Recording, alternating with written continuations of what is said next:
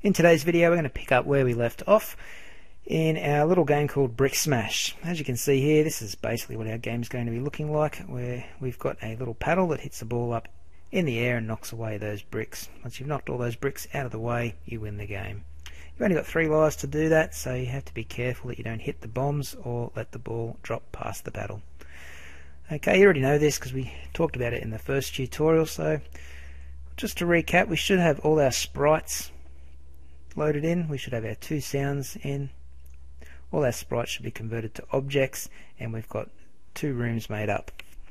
Okay, what we're going to do in this part of the tutorial is the programming side of things. So we're going to code up our game and actually make things move and work properly.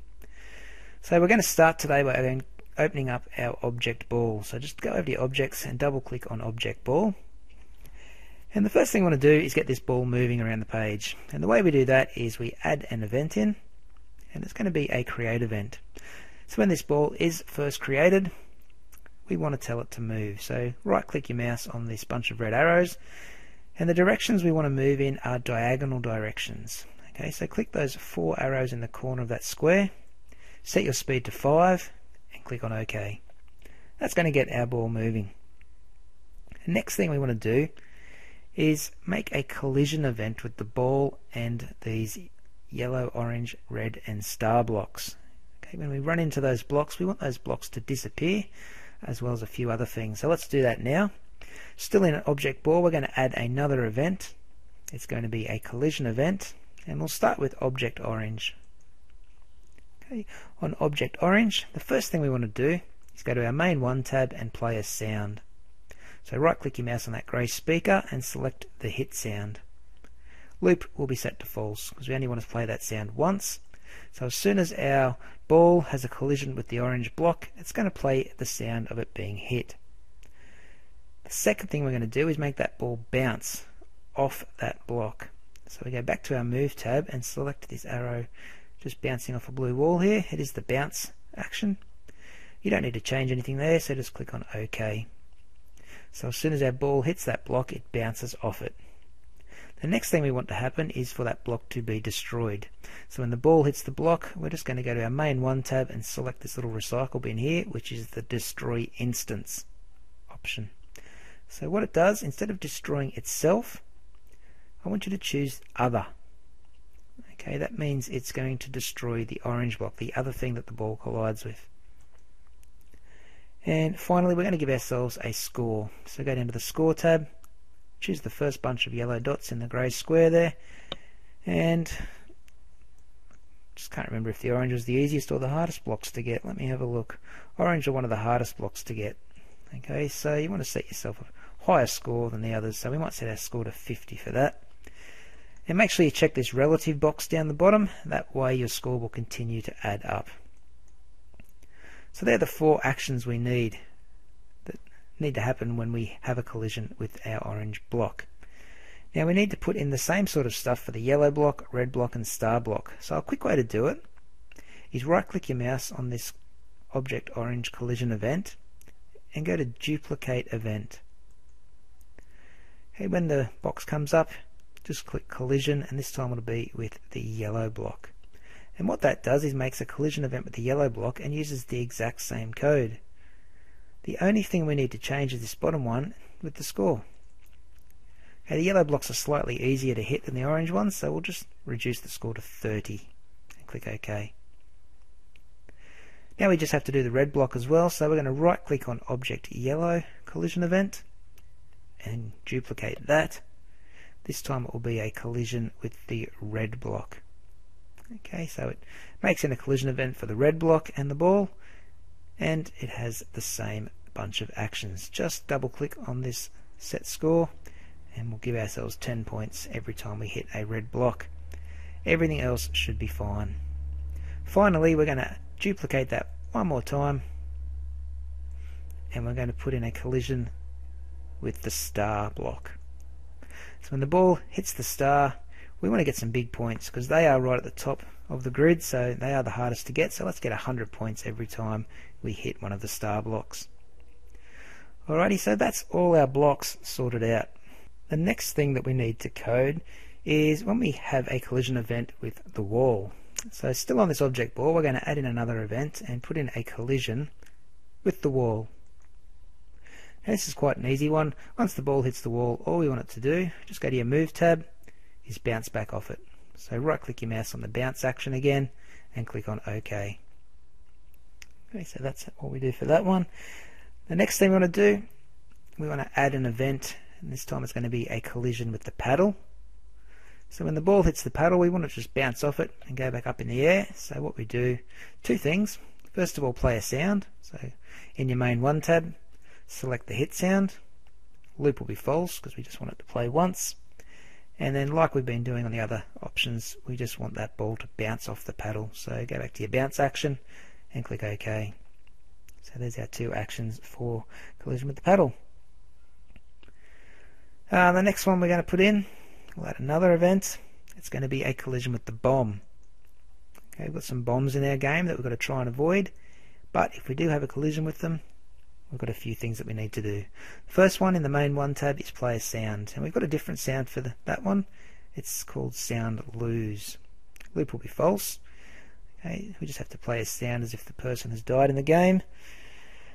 We're going to have some lives in our game. We've got 3 lives in our game, so what we're going to do is go down to our score panel here, and the first love heart there in the grey rectangle, or grey square, sorry, you want to set our lives to -1 and check relative.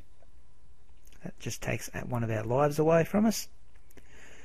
Then we want our level to restart, and the way we do that, we go back to the Move tab. We just want to move the ball and the paddle back to their starting positions.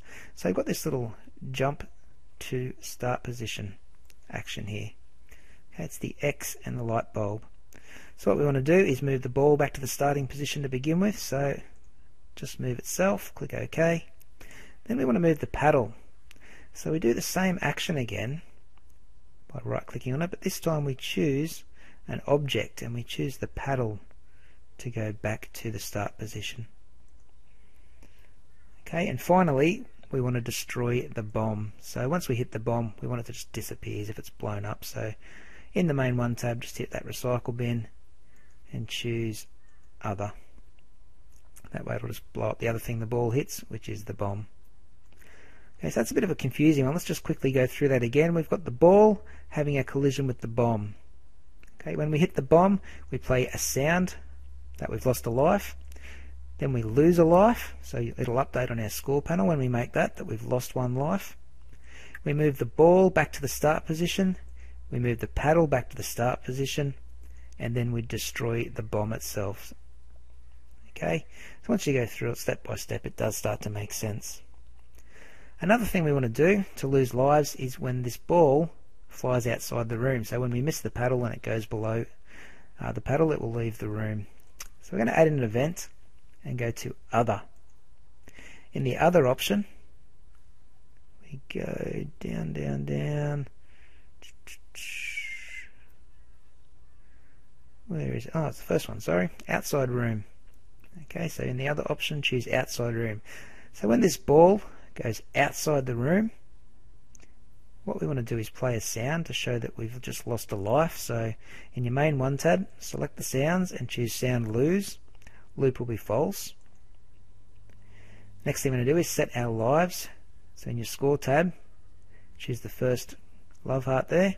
Set your lives to -1, so you've just lost 1 life, and make sure you check relative. And then we want to jump the ball and the paddle back to their starting positions again. Okay, so in the Move tab, hit this one with the little X and the light bulb.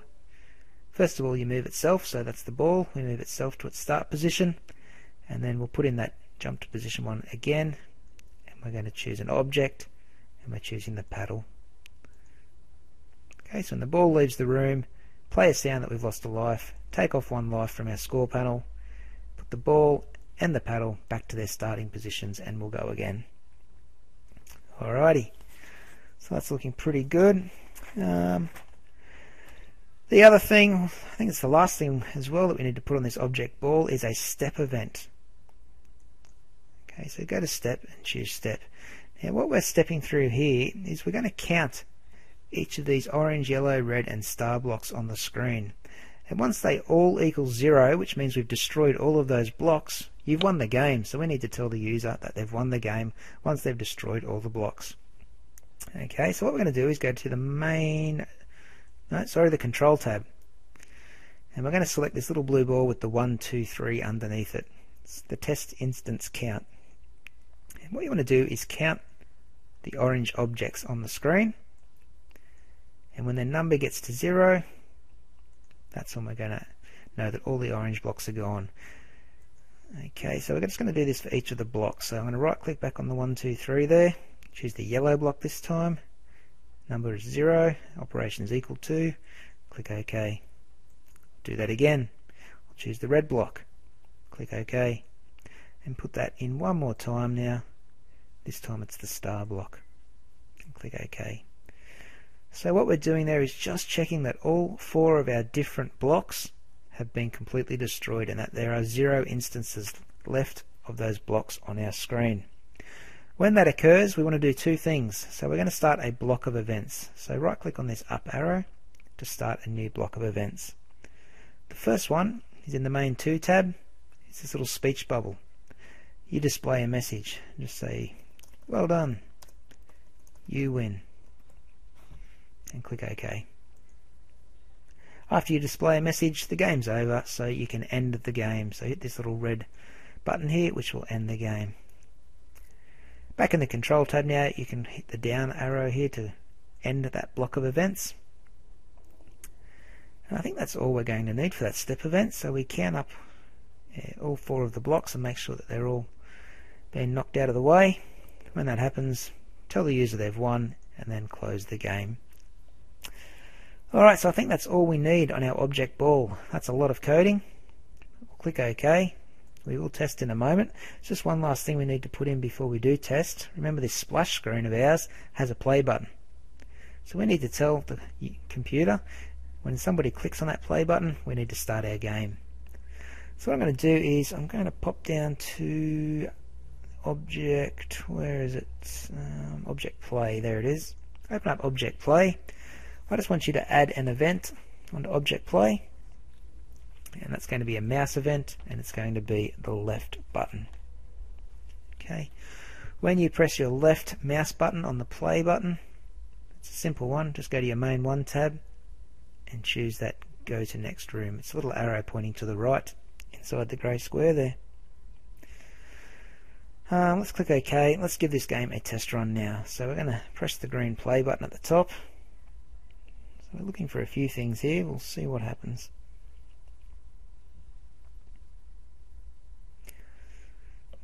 Okay, so our splash screen loads up. What we're looking for when we press this play button is for our game to start. Now, not much is going to happen in this game just yet. It does bounce off the walls, makes the bricks disappear. I can't move my paddle at the bottom yet, so I'm just going to have to sit there and watch this for a minute. Yeah, it's looking good. Okay, so we might as well get this paddle working now so we can move the paddle left and right. So open up your object paddle, which is down here.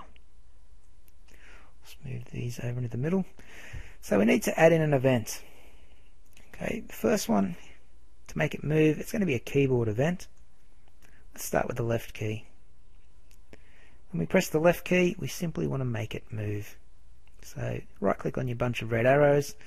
We want it to move to the left, and the speed we're going at today is 6. Click OK. We're going to add in another keyboard event now, and it's going to be for the right key. Do the same thing, just tell it to move to the right at a speed of 6 as well. One last keyboard event we need to put in is the no key event. So when we're not pressing any keys at all, we just need to tell our paddle to sit still. So choose that middle option there, which tells it to stop moving. Make sure the speed's 0. Click on OK. The other thing we need to put in here is a collision with the wall. So when the paddle hits the side wall, it stops moving and doesn't just go straight over the top of the wall and leave the game. So add in an event, choose a collision with the wall, and the same again, just tell it to stop moving. So that middle option set to 0 speed. Click OK. So that's all we need on the paddle. Okay, so let's give that a test run and make sure our paddle is working.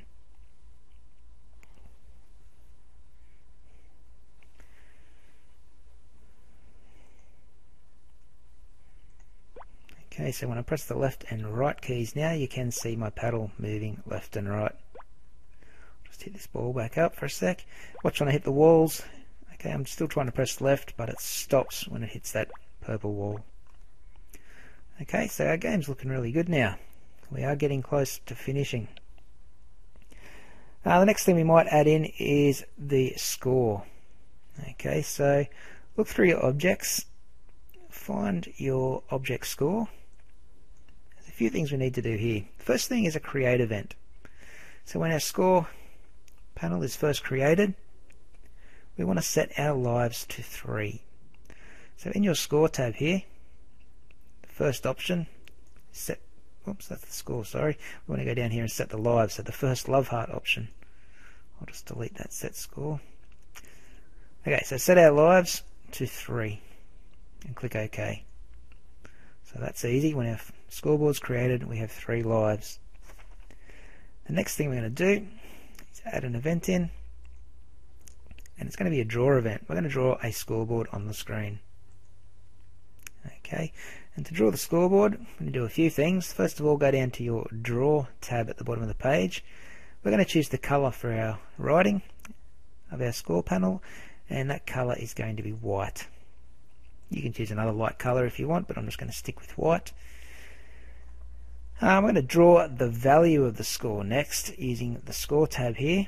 We just need to quickly go over to level 1 and work out where we want this score panel to go. We want it to go down here in this box, I'd say. So X, you can see our coordinates down here, X and Y values. So X is about 32 and Y is around 480. So 32 and 480.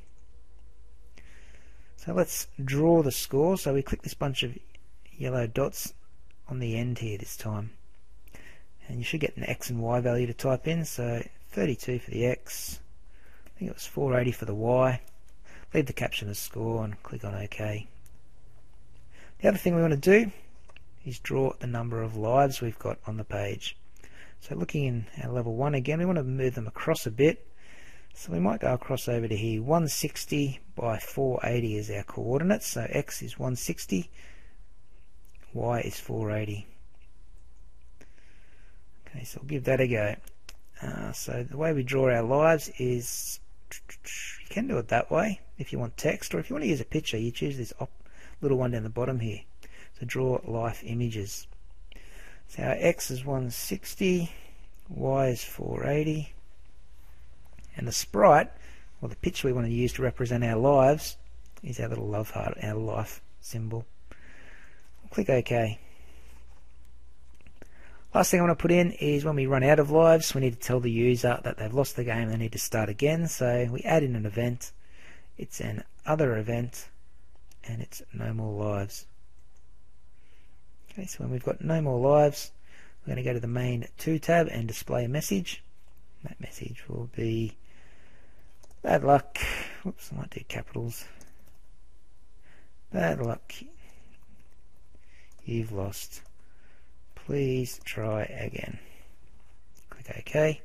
And to allow the user to try again, instead of closing our game down, we can choose these green arrows here to restart the game. Alrighty. So that's looking good. Let's go give that a test run. The bit I'm worried about is the score and the position of that score panel, but we'll press play and have a look.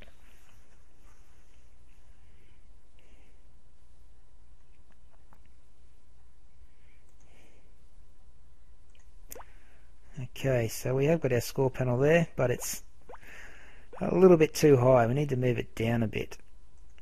Okay, so that's easy enough to do. So let's go back to level 1. I'm going to have to just scroll out a little bit here. Yeah, I wasn't quite viewing my screen properly before, so it's actually 544 where we want that score panel. So in our score panel here, we've got draw. I'm going to change the 480 to 544, and we'll see how that's going to look. So do that for both of our scores and our lives. Let's change the Y value there to 544. We'll give it another test run and we'll see if that score panel's in a better location.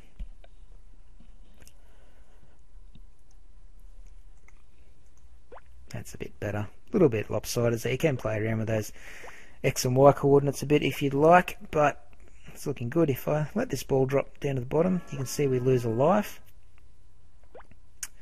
Let's do that again. We'll just keep going until we lose all 3 lives. I can hear the sound working inside my headphones too. Okay, so we hit a bomb, we lose our last life, and we get a message saying, bad luck, you've lost, please try again. And the game will go back to the start and you can try again. Okay, so that's looking good. I think we've got a fully working game now. The only thing I'd consider changing is just that score panel, trying to move the little love hearts up a little bit. You might just have to change a Y value, but it's not a big issue if you don't want to do that. Okay, so that's how we make our Brick Smash game. Hopefully yours is working. I think it's a pretty fun game, and there's a lot of things that you can add to it to make it a lot more complex. Okay, so if you've got the know-how and you've got the time, by all means go for it. To finish off quickly now, all we want to do is up the top hit that blue save disc to save your project, and then to make it an actual game into a little application, just go to File, Create Application, and choose where you want to save it. Okay, it'll be called bricksmash.exe. Press save, and now your game is saved, ready to be taken home and played on your own computer. Alrighty, so enjoy playing Brick Smash.